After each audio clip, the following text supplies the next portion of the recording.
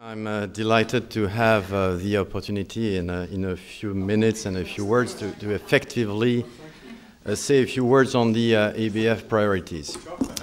But I'd like to start to say a few words to Christian.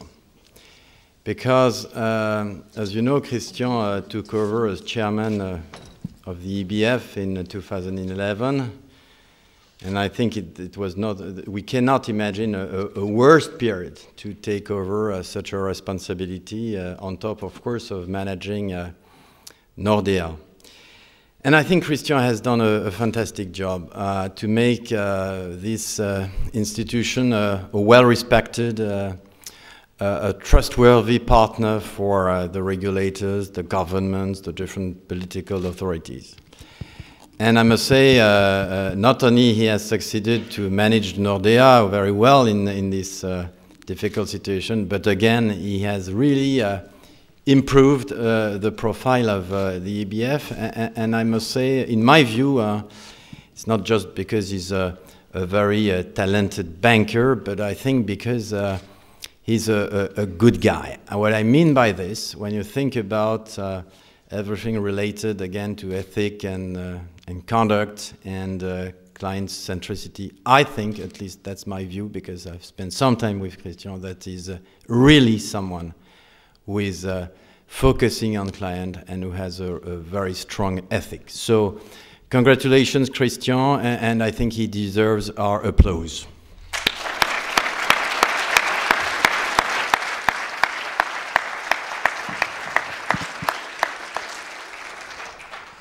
So I'll take over on the beginning of 2015, and effectively we have decided about a few core priorities for the EBF, precisely to maintain our profile and this trust in our body, as we've said, a period of time which might be a slightly different one, with, of course, the implementation of this banking union.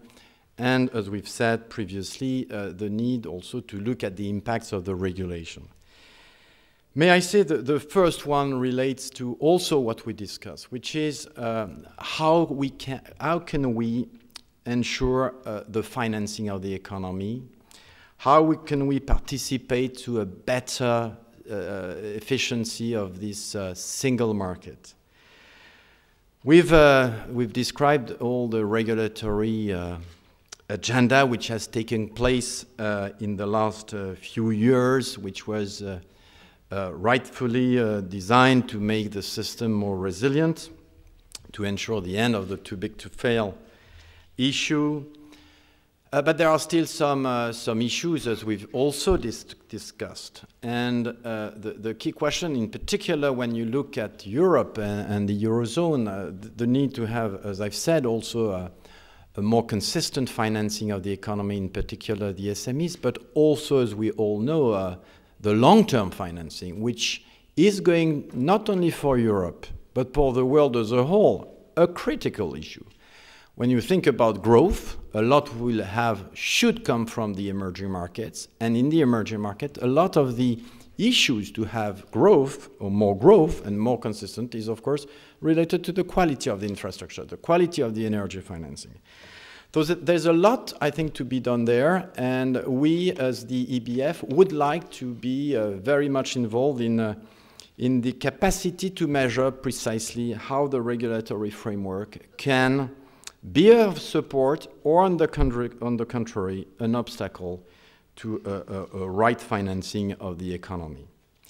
May I say also that, as you know, the European Commission, the new European Commission, has set up as a top priority the single and unified capital market in Europe. And I think it's a very important thing. We've had, in the last few years, we've seen a fragmentation. And we should think about something which should be much more integrated. If we want to take advantage, of course, of the capacity of savings in this region of the world. And we have a capacity to finance the economy, and we should ensure that precisely the flow of saving goes to the economy to create jobs. And I think as part of that, we should also precisely more and more try to convince the regulator that Europe cannot cannot think about growth without having not only a resilient, but also a competitive and profitable banking system. And we should think about this banking system as part of the real economy. We are the real economy. We should not think ourselves as separate of that. So we are going to be very much engaged, and I think our role should be more and more to try to, with very concrete examples, show exactly what is taking place on the ground, so that, of course, governments, the Commission, and the regulators can assess to what extent precisely what has been decided has been rightly calibrated. That's the first and probably the most important part of our agenda, because as we all know, the support in the European project is also directly related to having, if not a strong, at least a decent growth. The second one is, of course, regarding supervision and the SSM. And here the ambition of the EBF is really to be a key partner.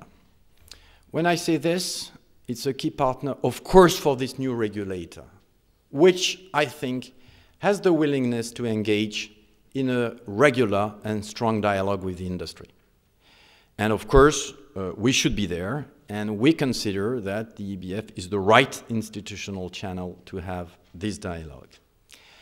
But beyond that, we should also think that the existence, the creation of this new regulator will have an impact, of course, on the regulators and the countries which are not yet part, or will never maybe be part of that SSM, but which will be inspired by the way also of this new regulator, the way this new regulator will deal with supervision and implementation of regulation.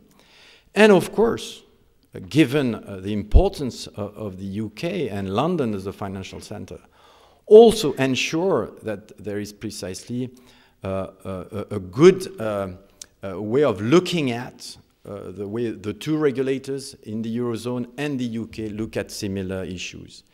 And I think there's a lot in common. We share, even if again, we are not going to depend on the same regulator, there are a lot of common issues that we should focus on.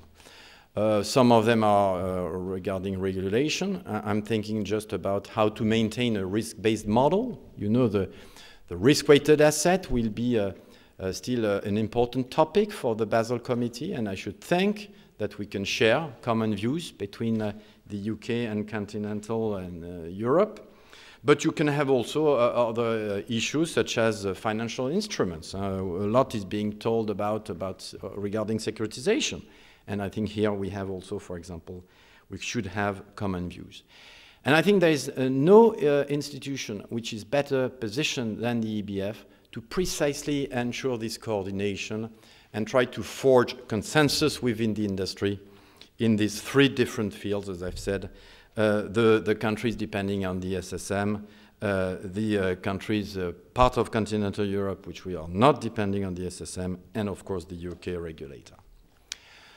The third item that we have selected as a core priority is reputation and conduct. It is clearly an item which is at the heart of the priorities of the different regulators in the world. We should admit there is more work to be done there, even if, of course, a lot of the fines we hear about might come from previous behaviors. But may I just say that as any CEO, I know that it is a core issue. We've spoken about trust. Needless to say, a reputation is aligned with this capacity to maintain trust, and we, as CEOs, paying a lot of attention to that. So I would say the capacity also within the EBF to exchange best practices, to propose ways to deal with these matters, to make progress, to take initiatives should be part of our agenda.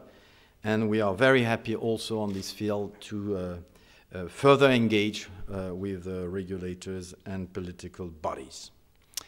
The fourth item, we've tried to be selective, is of course regarding digital banking.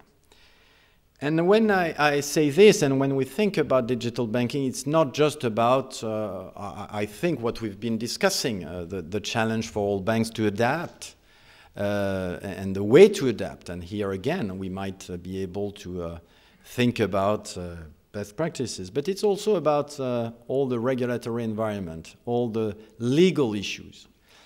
And I think we should remain very humble when we think about these issues and avoid having so much, too many certainties.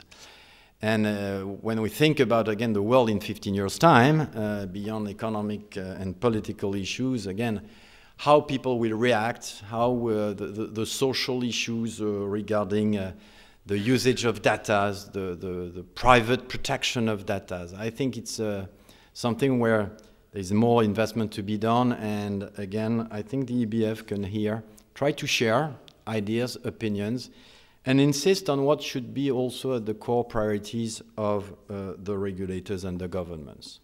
Needless to say, as part of that, cybersecurity, as we all know, is going also to be one of the most important topics. And I think here, beyond what we can do in each of our banks, there's also a need, I think, to have some more collective initiatives and, of course, a strong dialogue with public authorities. These are the four main priorities we have decided for 2015, and I just would like to say that I think the EBF will do a great job and will be a key, as I've said, institutional channel for establishing the dialogue between the public authorities in the industry. A last comment. May I say, as a banker, and we've seen all the challenges, but we should look at these issues with a lot of positive energy. I'm personally very proud, after 20 years in banking in Société Générale, and after 7 years of crisis, I'm very proud to be a banker. And I always look at these challenges as, of course, difficult. Yes, the challenges are there, but at the same time, absolutely fascinating. And I've never seen a competitor winning a competition with no positive energy, determination, and ambition. And so we'll have that going forward. Thank you very much.